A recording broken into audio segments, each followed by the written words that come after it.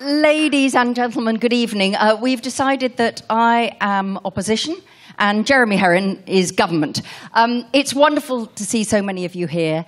Welcome to the pre-performance talk for this house. My name is Kate Mosse. I'm a novelist and a playwright and the biographer of CFT, and have a slightly extra hat on tonight as the Deputy Chair of the National Theatre, because this production is going to start here, and then it is going into the Garrick Theatre, and it is a co-production with the National Theatre, and of course with Headlong, of which Jeremy Herrin is the artistic director. Before we start, can I ask who has seen it already here? All those who've seen it before say aye. You haven't seen it before, say no. Do you think the noes have it? The noes have it. And who is going in this evening? Oh, brilliant. OK, we'll try not to spoil anything, although, to be honest, I think most of us know what happened between 1974 and 1979. Jeremy, welcome back. Thank you. It's fantastic to have you back here in the Minerva. Now, this was a new play, James Graham, 2012 in the Cottesloe, as it then was, Dorfman now it is, and then was such a success. We sold every ticket, so it went into the Olivier and was a sellout there. Yeah. What's it like coming back to something that was such a big play when you did it, but actually it's not really very far on to do a revival? What's it like? No, I mean, it's only about 3 years. I suppose it all came about because we were very close. The business was so good in the Cottesloe that we went to the Olivier, and then the business was so good in the Olivier that we felt that there was a real desire for people to see this show and to enjoy it. It's such a brilliant bit of writing, and so we were right on the cusp of transferring it to the Aldwych. And just at the last minute, after I think we'd done all the agreements with the actors, and the creative team's availability was all in place, Andrew Lloyd Webber changed his mind about his dates because of something going on with a musical that he'd written called Stephen Ward, and that offer to the theatre owners was too good to refuse. So we got pipped at the post and we got pushed out of... I'm not going to make a joke about that, no, obviously. But I've got about 10 minutes of material, so I'll just keep going about that. And what was extremely pleasing about that, and actually another show that I did, the Hilary Mantel novels, that some of the actors that are in this house came and joined, and we collaborated on the Wolf Hall plays. That was the play that kicked Stephen Ward out of the Aldwych. So there's a sort of level of Cromwellian revenge in there that was pleasing. But to go back to the main point, it always felt that there was enough sort of fuel in the play and how the play talks to the culture, and the audience just basically having what they felt was a really good time. For a play that at first glance doesn't look like it's going to be the most appetizing and sort of entertaining evening. Apparently when James took the idea to Nick Heitner, the National said to him, come and write a play for us. And he went in for a meeting, and he said to Nick Heitner said to James, so what have you got? And James said, well, I've got a play about the Whip's office in the Labour government 1974 to 1979. And then Nick said, have you got anything else? Because it doesn't sound like the most exciting show, but I think that's James's genius, and also the kind of the stormy excitement of the time was that in terms of my generation, and I'm about 10 years older than James, certainly James's generation, it was a story that we'd missed, but everyone that had lived through that time, it was full of characters and very vivid, and a really brilliant way, he thought, to examine the limitations and possibilities of our eccentric parliamentary process. And when we first did it, of course, we were just trying to understand what a hung parliament was like and coalition politics. And so the play seemed very apposite in those terms. But we now realise that the play is it's a classic play, I think, because in examining a particular period, it shows some light on what's happening now. And it feels like now, with what's happening in the United Kingdom and what that is, what's happening in terms of our relationship to Europe, what's happening within each of our political parties and how they're attempting to reform themselves and continue the fight and get back to the ideology, that this play illuminates that and illuminates, possibly challenges our prejudices about about where we are. So it felt like it was a really important play to try and revive, that there was a hunger there for it. And because of my relationship with Chichester and Jonathan's generosity, Jonathan Church, said, come back and do something in our last season. What do you want to do? And I said, I've got a very, very expensive thing that I want to do. So he generously, he saw the show and loved it and was all for supporting it the first time around. And so he said, yeah, come and do it, and then we'll get a group together and we'll see if we can take it into the West End. So between Chichester and Headlong and Karen Ewing and Nymax, we formed this lovely coalition to take it to the Garrick in November. So yeah, it's been brilliant. Speaking of illuminating, much as I love to be in the spotlight, do you want to turn your torch off? Because you're sort of shining on me. I was trying to see what was happening out there. We've got a new bit of set today, and my colleagues were going to light it, but the light isn't on. So if you're coming back tonight, have a little look above the entrance, and let's see if we've managed to locate the light and turn the light on. One of the things you were saying, James, when we were just chatting before, was the sense of how hard it is this close to opening night, which is tomorrow here and then obviously in November in the Garrick, to see the play as a whole thing. So it's right down to the detail above the door, the fantastic thing many of you will have seen, the front of house staff dressed as members of the House of Commons Entertainment Committee, all of these sorts of things. So once you're in a new space, you know this space very well. Many of the actors are old Chichester hands as well. Half of the cast was from the original productions, and now you have some more. Once you're in here, how much does the production that you did change? How much of a new production is this? Or is it genuinely a revival, but slightly blocked differently? Yeah, that's a really interesting question. I suppose the play is the same, but the production is new because it involves new people. And even you know, the half of the cast that were involved before, they have to behave differently because the energy from their new colleagues is different. And it takes a while to become its own thing. And actually, the preview progress and rehearsals have been really, really great. But these things take a while for everybody to land in the same shared reality and the same physical space. And it felt like last night felt like that we'd sort of worked it all out. The thing about this show is there's so many bits. You know, it's like a very sort of intricate and complicated bit of machinery with all sorts of cogs that have to whir and click together and come together, and the whole mechanism doesn't quite work unless each of those cogs are working together, from the 16 members of the cast to the 3 members of the band to Laura, the DSM. It's got to be one of the most complicated shows to call because the difference in timing, lights up on a particular scene. It's just very, very intricate. And you know, if it was another sort of project, we'd be talking about mission fail. You know, each of those cues could be mission fail. You know, suddenly the audience is pulled out of what we're trying to do technically, and they're thinking about it as a piece of theatre rather than engaging in the stories. And in order for that to happen, it's incredibly detailed. And just for something like that, with so many people working together, it takes a long period of time. So I think, to answer your question, it's got to be new because it's here and it's now with this combination of people. However, what I entered into it with a slightly different feeling, which was I know that we'd made a success of it twice before. So the first time we did it, we just thought a little bit like that story about Nick Heitner saying, "Have you got anything else?" We weren't convinced at all that anybody would get it or enjoy it. For those people who haven't yet seen it, one of the things you will know for obviously the wonderful company that Jeremy runs, Headlong, is there is an element of physical and interpretive theatre which is not strictly naturalistic.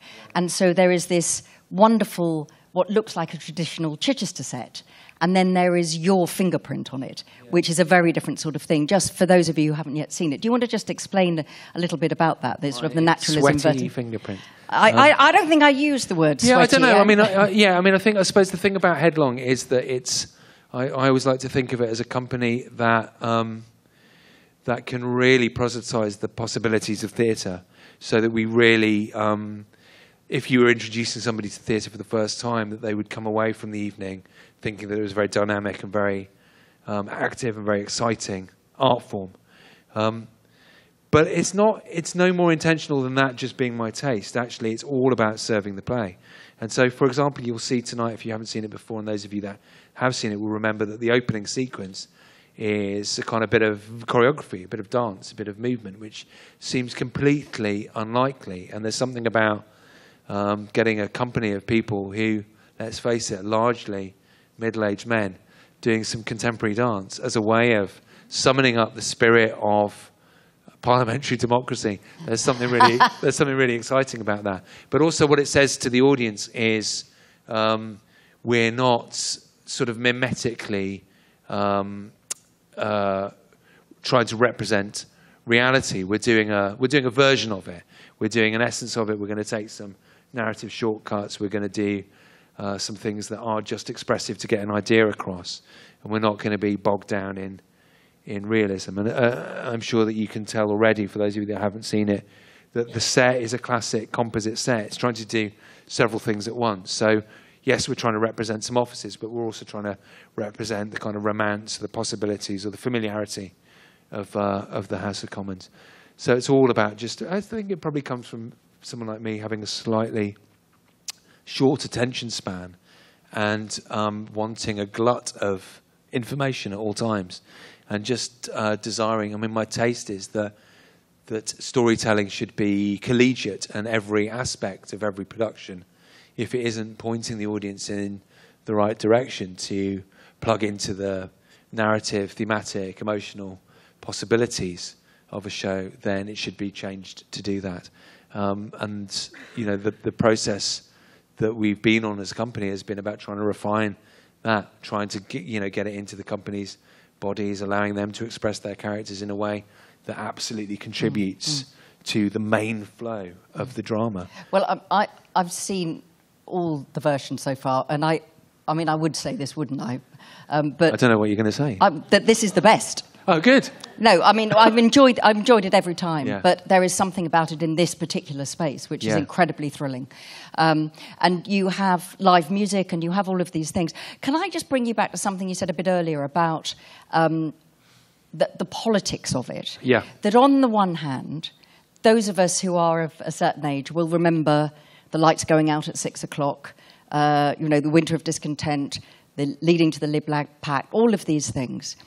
But how different is it now when some of the lines that are said in the play, which is the same text, could have been written for yesterday, more than they could have been in 2012? How does that change it for you as a director? Does it change it at all, that it seems to be very clearly speaking to the issues that mattered? The EU comes up quite a lot, although it's a different way round. There are things about what proportional representation, how voting works. This is all, if anything, more current than it was. I suppose it's absolutely a tribute to James's play. When we were building up to the revival, we were getting excited about it. I thought, oh, fantastic, because of what was happening with the recent devolution bills, and it was sort of pre-Brexit, but we were talking about the referendum and all of that. And I thought it'd be really fantastic, and we'll get James to write a whole load of new stuff that'll make it all topical. And then we read it again in preparation for the new production, and thought, actually, this is the story of that time.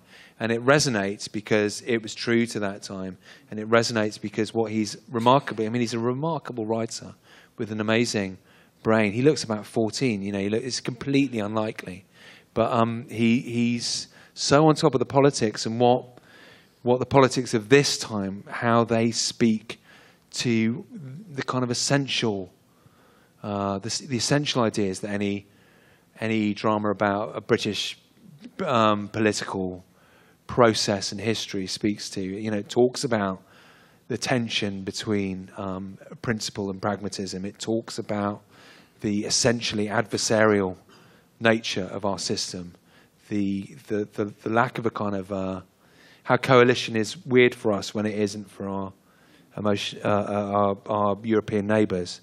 That he's just speaking so clearly about the fundamentals and reflecting it in that time.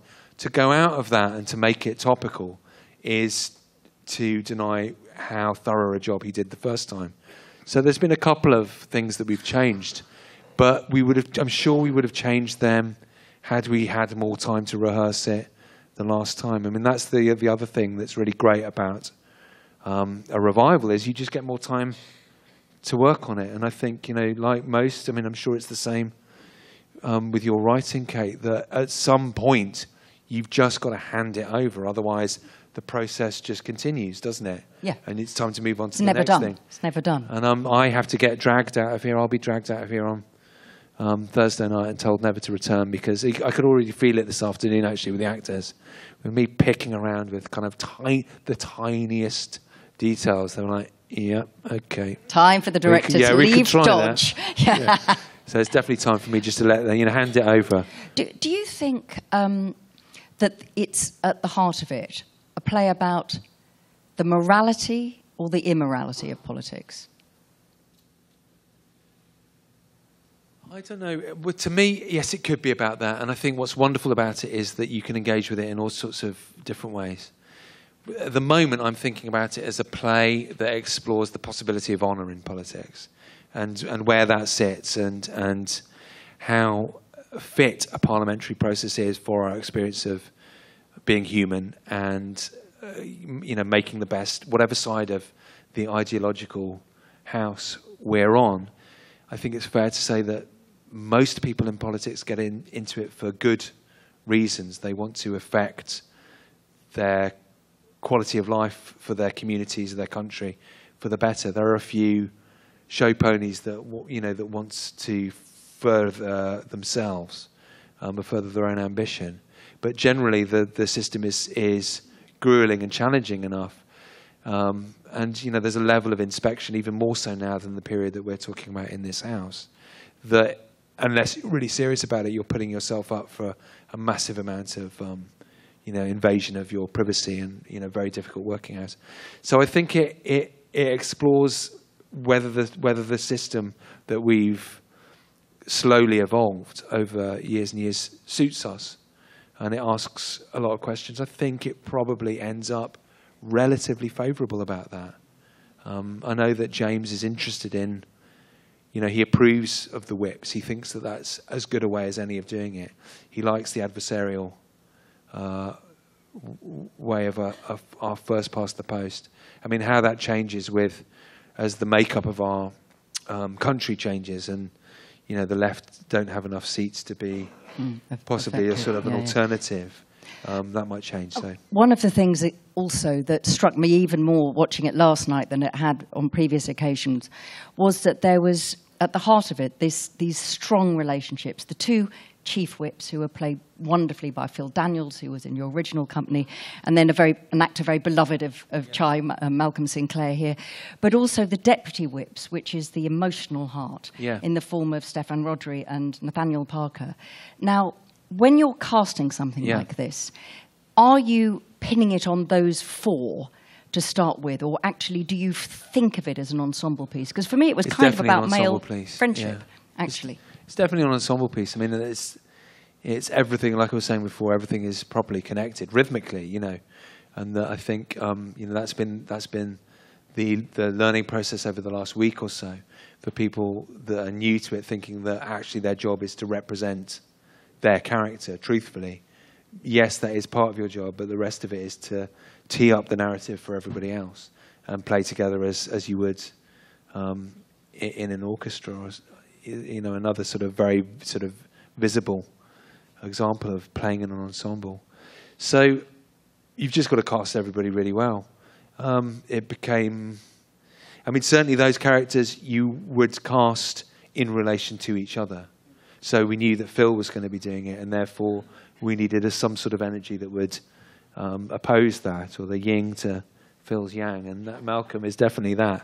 And they're a really brilliant double act, and likewise Stefan and Nat. They're just contradictory and complementary energies, and an ability to represent the class of their characters. And and technically it's a challenging play, because in certain areas, it demands the precision and clarity that you would normally insist on with a farce.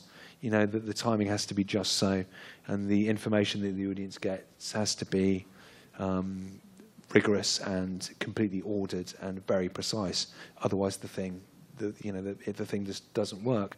But also, there's an emotional interior to those characters, and a reveal of that at certain points in the evening that demands the greatest acting. So we're lucky. And over the course of these interviews during this season, both here and over the way in the main house, directors have a different approach to how they encourage or discourage their actors to research.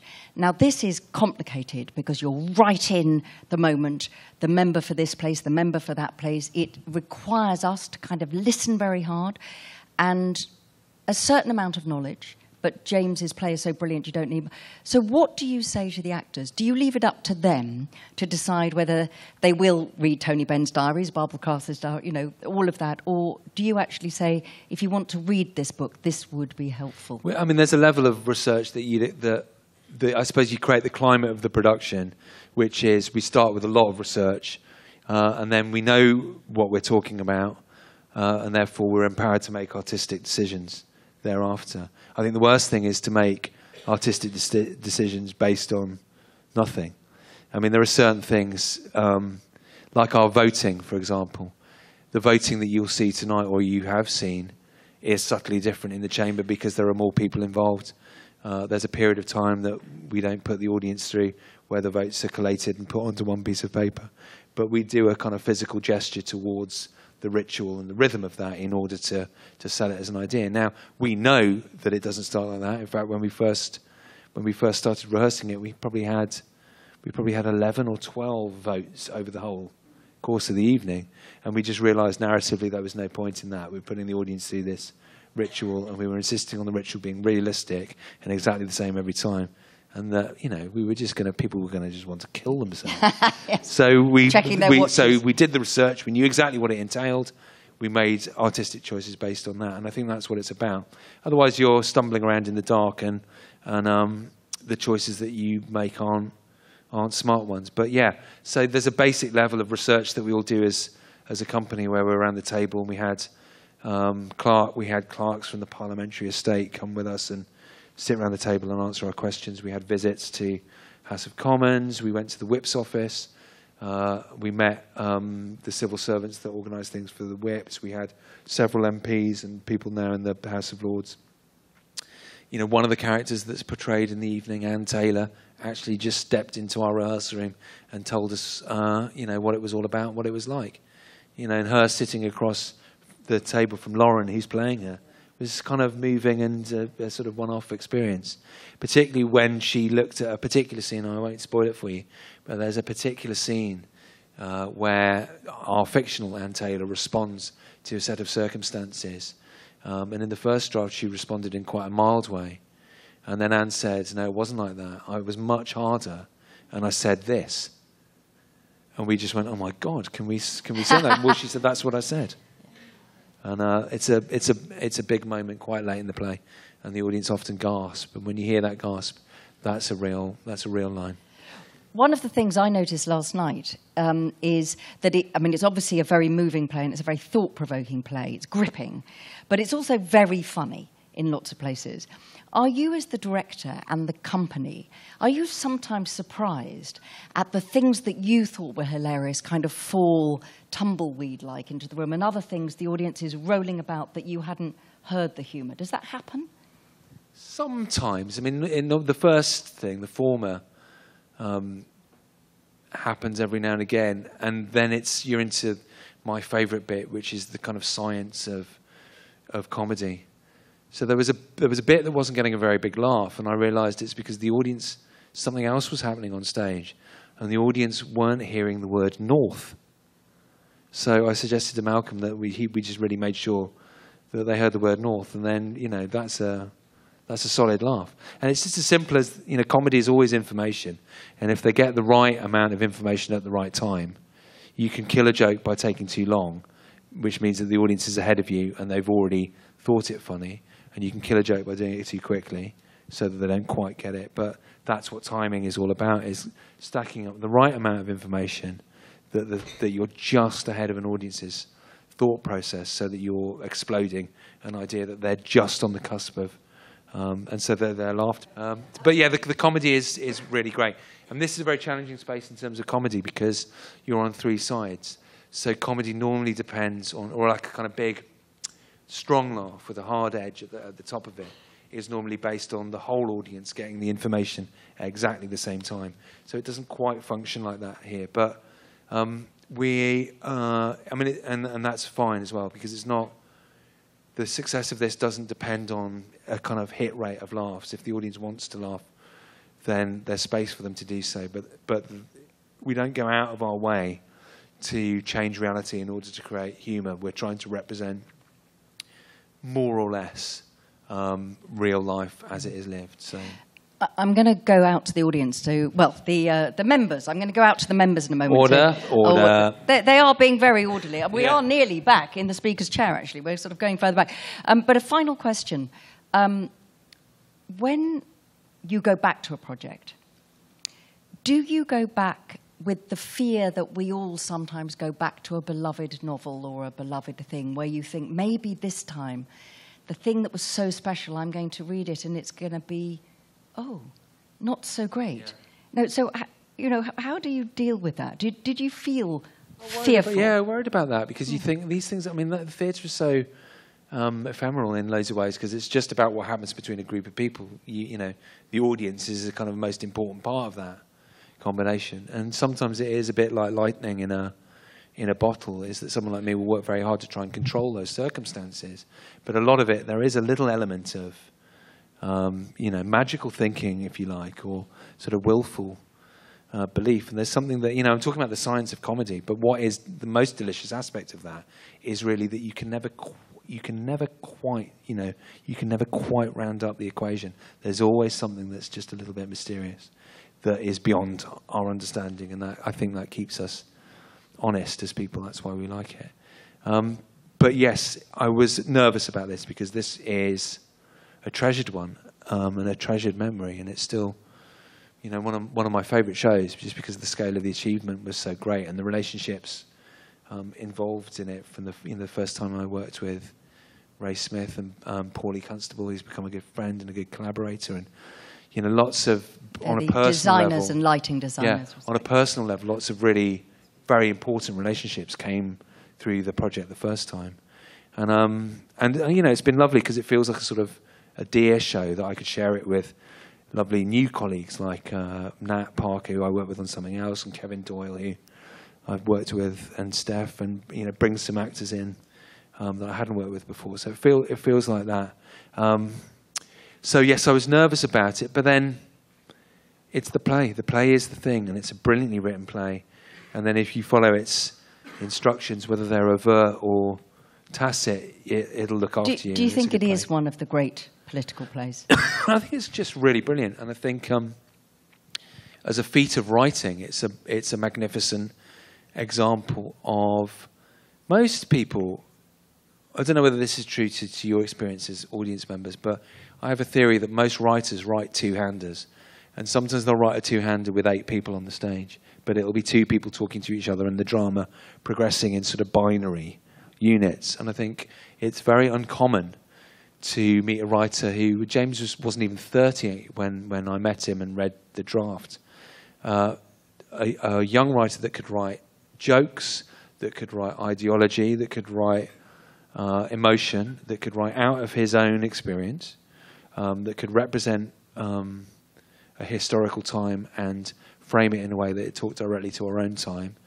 And he could genuinely write a play for 16 actors, where the drama would progress for each of them, where each installation with a character that seems innocuous is creating a kind of incredibly complex nexus of dramatic momentum, so that by the end of it, almost unknowingly, because you've had such a great time, you realise that there are hundreds of stories at stake, all coming to a fulcrum, a narrative moment that comes out of the drama that we've established here and penetrates people's memories of their real experience.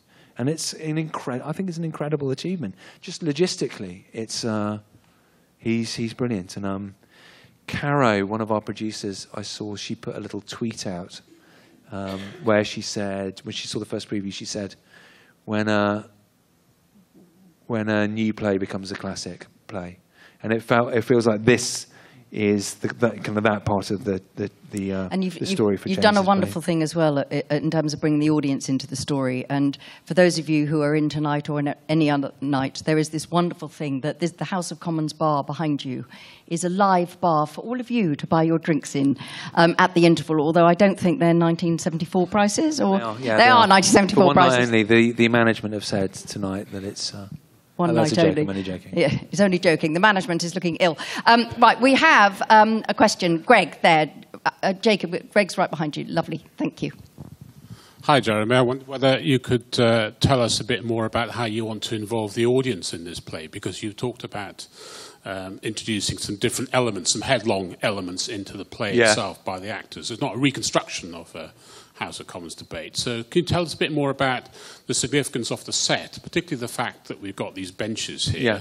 And what are you expecting from people who sit on those benches, other than just to listen and laugh throughout the production? Yeah, they need to listen and laugh throughout the production. That's really in the right places. They don't really have to do anything, but I suppose when we were going through the design and we were trying to work out how do we get a sense of the chamber and the excitement of the chamber and how the benches are teeming on a night where it's one of the big votes. How do we get that? And, the obvious idea was we'll sit the audience on them so they're always full. So, when we have our whips engaging as they would with their members, then suddenly you get engaged with. Occasionally people on certain sides vote along with the motions and they're encouraged to do so, but the show doesn't depend on them because, audience participation is often quite irritating. But so it feels like a free and easy, there you go, order.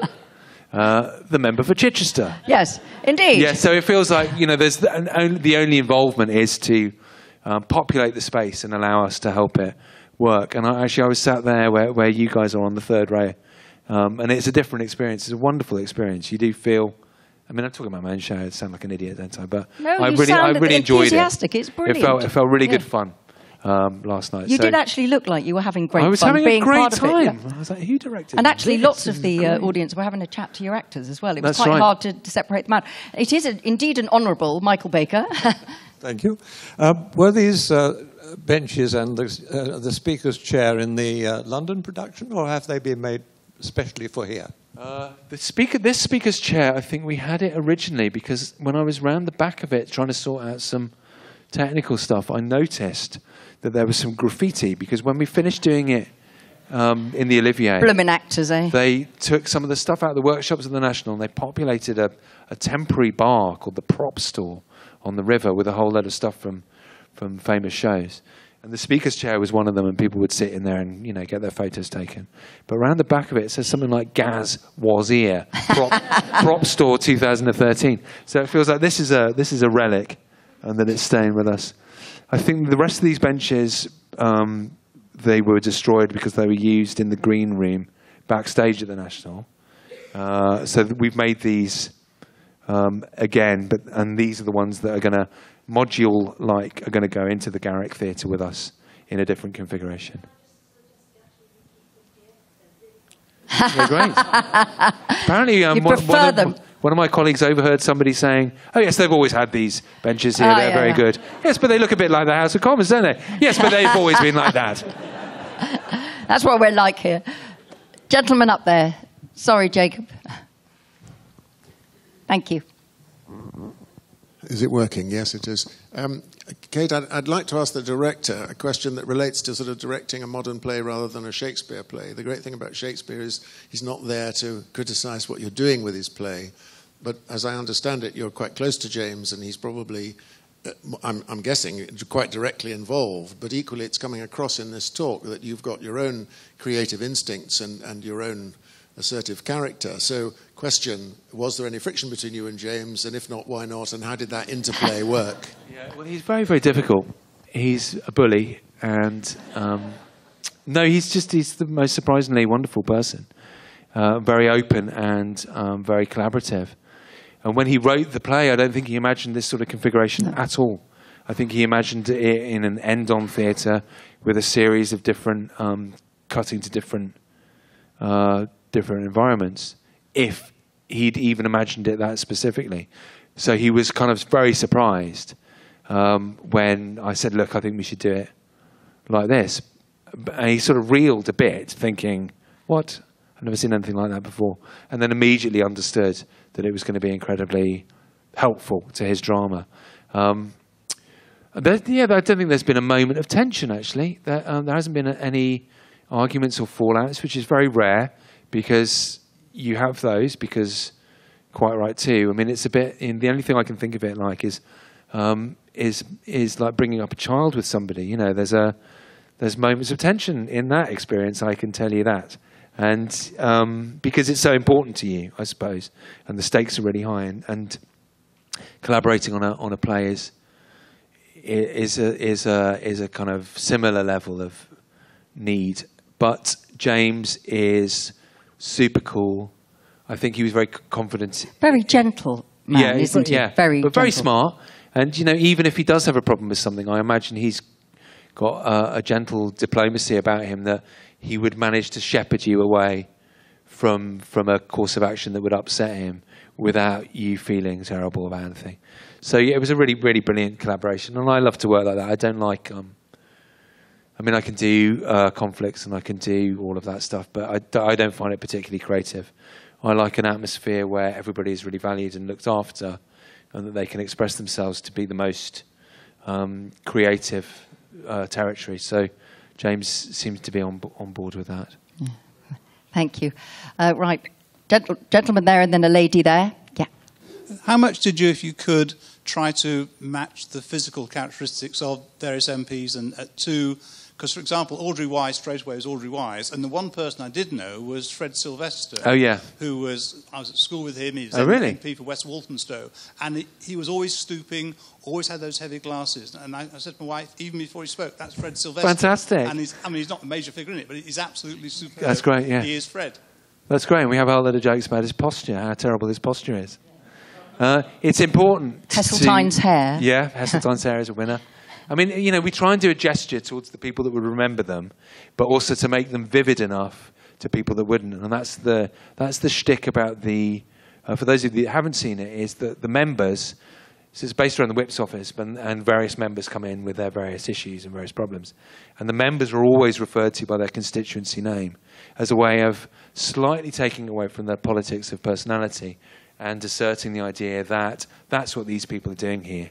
They're representing a community. They're representing a part of the country. And so, you know, it feels like a very national play for that. But it also gives us a little bit of leeway when it comes to having to cast. I should really find out how many characters are in the play. Yeah.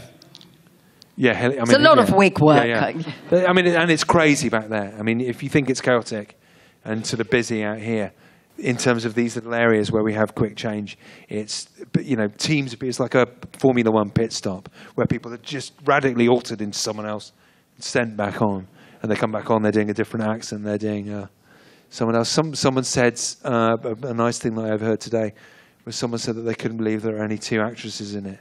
That they thought there were 20 actresses in it because they are outnumbered. Yeah, well, of course they are. Yeah. And, you know, it's interesting to engage with. You know, the feminism of the piece, whilst representing actually what it was like in those days, where women were completely. In fact, Edwina Curry came to see it, and she thought we'd completely overrepresented the women that were around. Oh, well. But she would, I suppose. So Sarah Woodward does an incredible job by being far too many people than you think is possible. Lady there, thank you. Yes, hello. In the National and here, where it's open plan, thinking of the Garrick, the more traditional layout of the theatre, how will you do the set and involve? You know, Yeah. I'm thinking of the auditorium. It's going to be different, you know, but then it's going to be really exciting. We're going to do it with the two offices behind the pros, but the actors are going to come in through the auditorium. Some of the angels that you can't see that you might be able to see later will go into the auditorium, so we'll slightly invade that territory. Instead of a central lobby, we'll have a sort of lobby downstage. So it'll be the same sort of rooms, but in a skewed configuration. But will the benches with the audience? They'll be on the stage. Yeah. So we've got 2 layers. So this will all be on the stage. There'll be a couple of rows. So it'll feel the same. But it feels like this play is really possible to kind of reform, depending on the room that it's in, because this is the 3rd room that we've done, and I think the Garrick will probably be the biggest challenge. But this lends itself, doesn't it? It feels right in here. It'll play. I mean, what we'll get in the Garrick is we'll be able to play to a huge group of people, and that might, from what I was saying before, that might just sharpen the comedy a little bit. And we'll find, we'll find ways when we're in there to just settle in and to make it feel great. Yeah. The complicated thing about any evening of theatre is the relationship of the actor and the text and the audience. And as long as that is uncluttered and can tell the story, we'll be absolutely fine, because it feels like that's the hard work that we've spent in rehearsals, and the rest of it is just kind of detail and tinkering, my sort of tinkering. Well, it was the most incredible evening in the theatre, and everybody has an extraordinary treat to come. You've got a beautiful company together, and I have no doubt it's going to be even more successful than it's been. So, ladies and gentlemen, Jeremy Herrin.